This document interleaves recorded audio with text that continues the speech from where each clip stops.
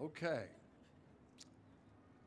So it's been less than 10 years since she entered the consciousness of the country, and what a decade it's been for her.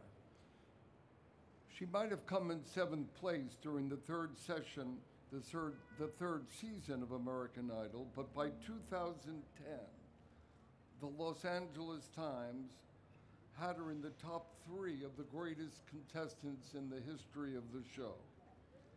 I didn't sign her to a recording contract at the very beginning, but when I saw her screen test for Dreamgirls, I knew that she was truly a unique, original artist whose career would be nothing short of spectacular.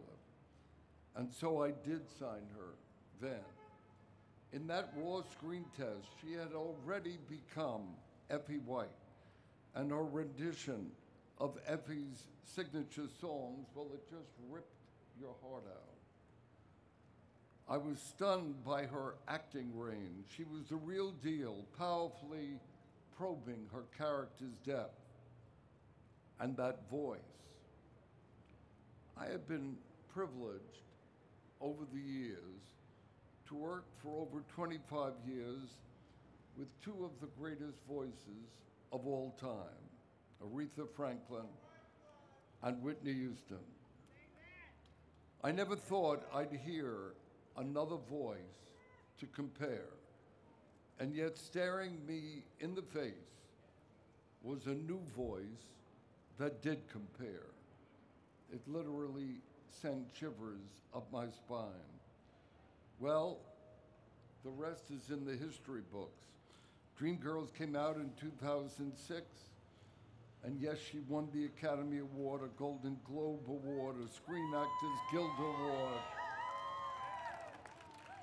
She won 29 awards for that role. And then in 2008, we released her debut album. And in that very first year, with that very first album, she proceeded to win a Grammy Award. The album sold over 1 million copies worldwide, and her second album, as just was said, was also certified gold in the United States.